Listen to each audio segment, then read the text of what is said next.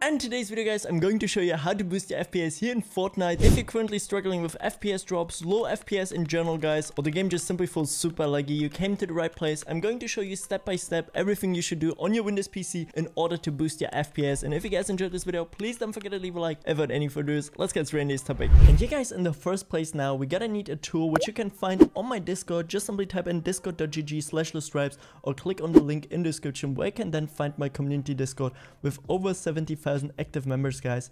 And once you're on here and you're verified, you're just simply gonna click here onto the search bar, type in park control until you can already find it here, park control setup, click onto it, and then you can see this channel here, guys.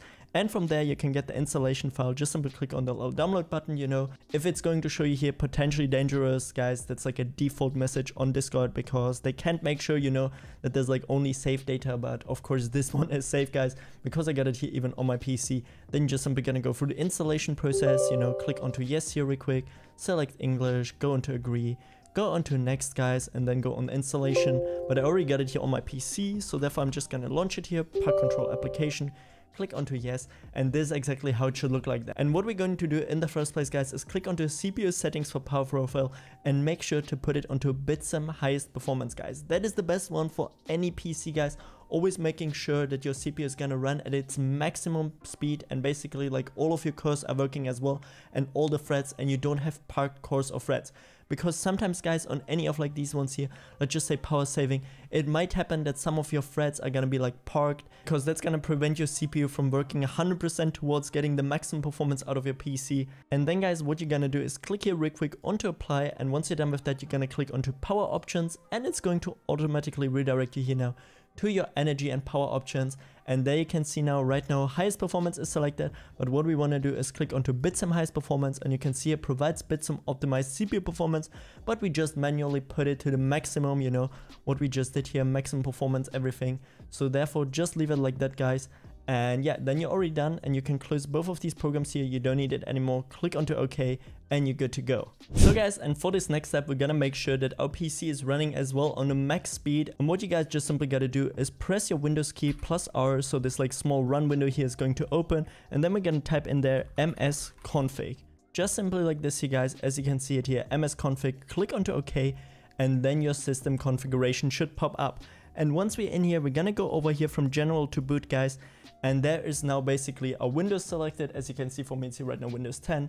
And we're going to click onto advanced options. And once we're in here, we have now a bunch of options. We have number of processor, maximum memory, global debug settings. But what are we going to do is click onto number of processor. Make sure to put a check in here.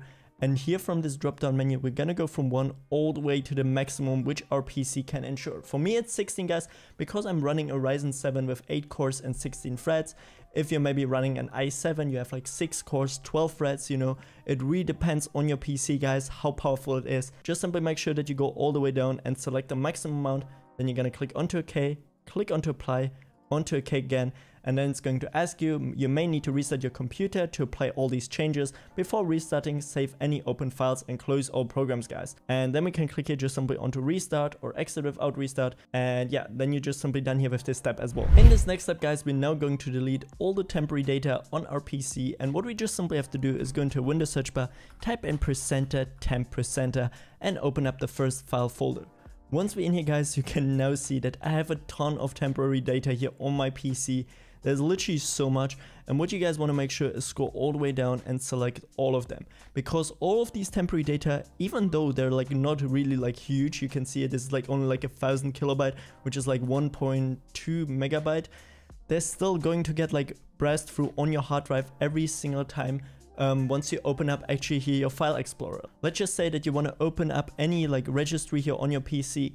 This is always gonna get scanned in the background as well, slowing it down, guys. So therefore temporary data are bad for your PC, just simply slowing it down, costing you important system performance, which could be used for games. So therefore select all of them, click onto delete on your keyboard, or right click onto it and go and delete, click onto continue, and then you can see 1,200 items actually.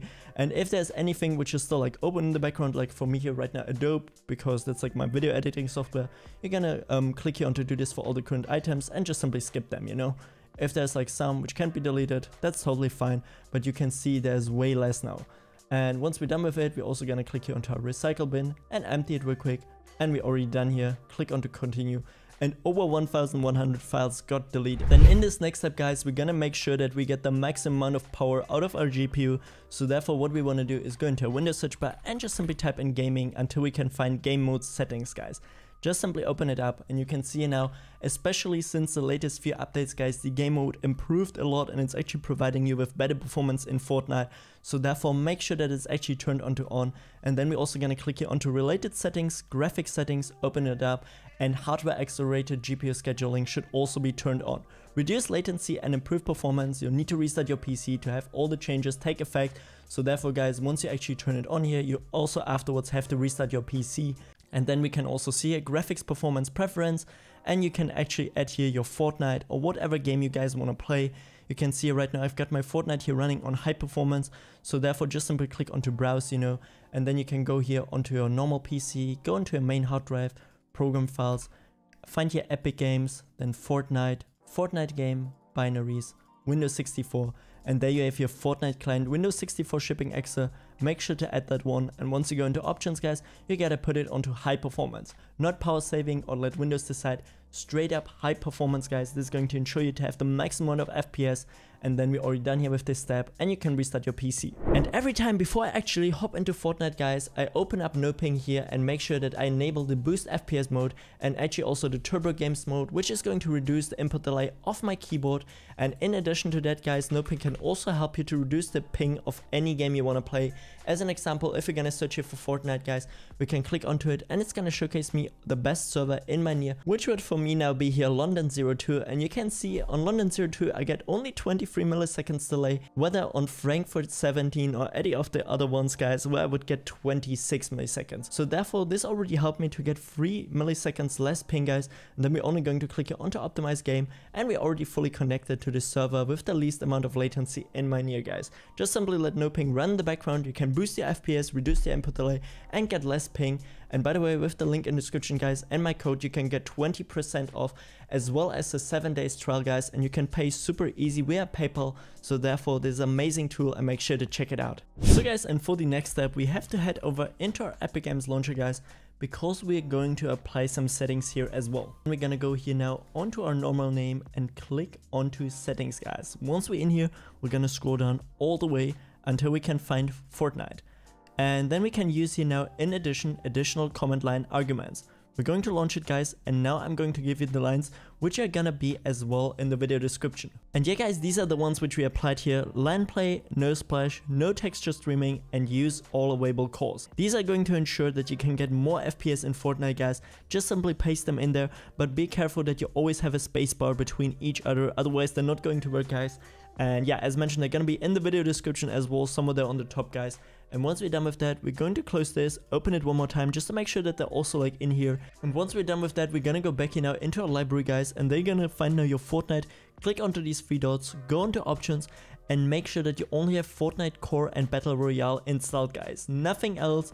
And if you can, also uninstall as many languages as you want, guys. Just simply keep it on English or whatever language you want. And then also make sure that high resolution textures are also not installed. Then you're gonna click onto apply, and you're already done here with this step now as well. And yeah, guys, after applying all of these steps, you're definitely gonna have a lot more FPS in Fortnite, and you also fixed any sort of stutter or additional latency. And if this guide was helpful for you, please don't forget to leave a like and subscribe to my channel. This would help me so much.